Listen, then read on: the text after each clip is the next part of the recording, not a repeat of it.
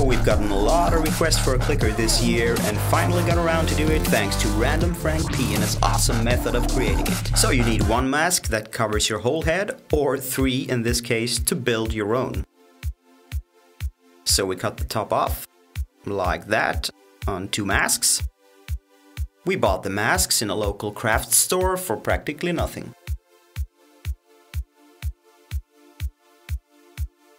Then we simply tape those tops onto the full mask, then it covers our head.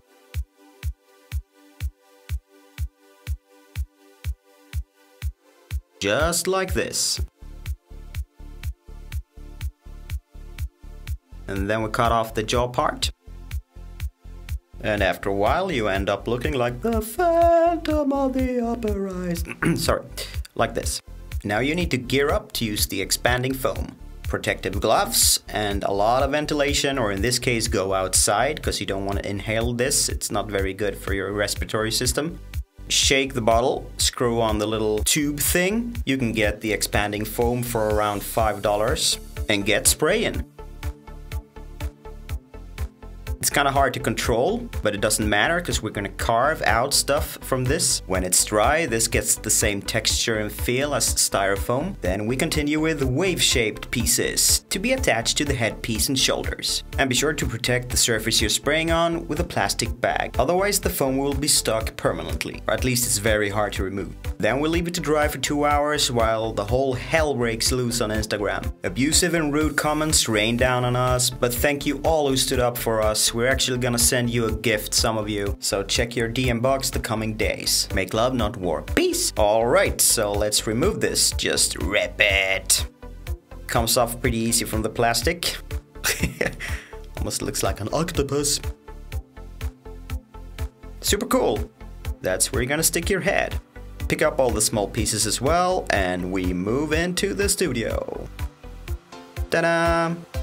Now begins the puzzle, and this is where this tutorial kinda gets fussy because your foam piece will probably not look exactly like ours, so how you carve and what you carve is pretty much up to you. But you want to get that fungus look on, since the clickers are people who are infected with the fungus virus. And of course, be careful when you use a knife or let your parents do it for you. Most of the clickers in the game have like a canyon or crack running through the middle of the head. So that's what we're trying to achieve with carving. And also by attaching extra pieces to the larger headpiece. And that's what Ellie's doing here. She's carving out a smaller one of the wave shapes to attach straight onto the head like that. Then the camera chose not to record when we carved out the hole for the eye, but anyway, flip the mask over and go straight through the hole of the eye, and then carve from the front as well, like this. And yeah, it's popping out right there, and you're gonna be able to see through that. We continue carving out the sides like little steps, but then again it's your clicker, so make it look like you want. Heading on to the teeth, and we're actually recycling the teeth we did for the Until Dawn Psycho Killer recently, so check that out on how to create them. We need to split them up, and this little crack is going to be aligned all the way up through the head. Alright, so we use the mirror here to make sure they get in the right spot. And then we carve out a little slice there and stick them straight in. They're almost sticking by themselves, but yeah, use a little super glue or any kind of glue to keep them in place.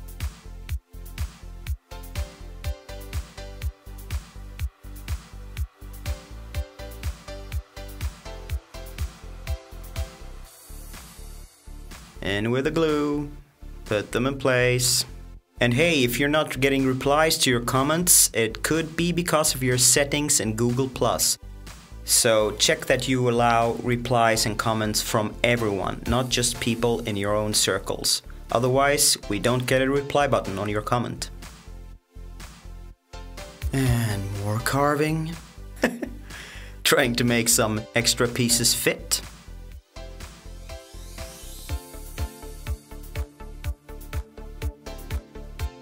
It's like cutting through bread.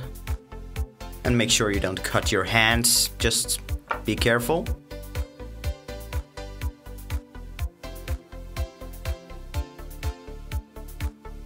starting to look like something. And we glue the pieces on.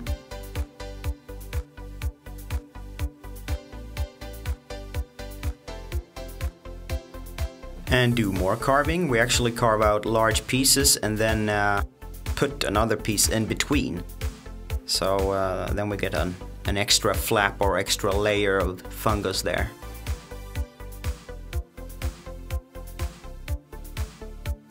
That's the one coming here. To wedge that in between. Yeah, looks pretty cool. Now we need some paint on that. This is just water-based paint, and we begin with a white base, sort of. And then Ellie mixes in some red with black and white for a more purple shade in the canyon crack running through the head. Then she pushes some black and gray into the hollow areas. With a little red and yellow, we get the orange color we like for the edges. Then we need to fade and smooth out the purple color with some white. A lighter shade on the edge and darker in the hollow areas.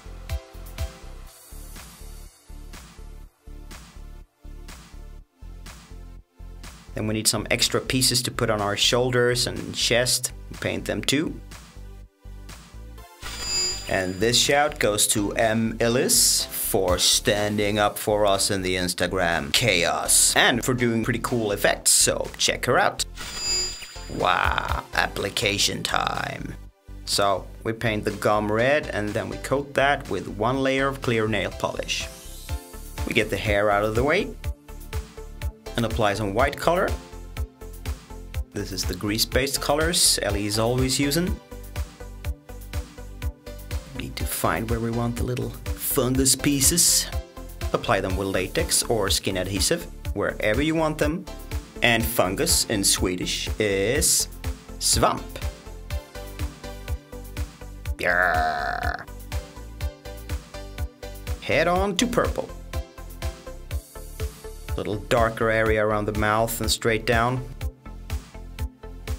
Mixing in some red.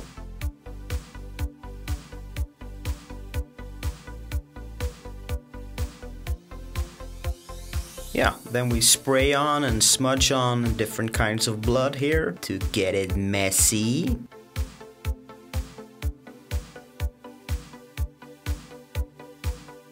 Ah, nice. Smudge it out a little, and then we apply it. Simply, actually stick it to your head. Place the rubber. Wow. Might want to hide the rubber there. Cover it with hair. Spray some more blood on your teeth, and yeah. Guess what? You are one awesome clicker. If you want to create a movie quality clicker, check out freakmo's version and technique.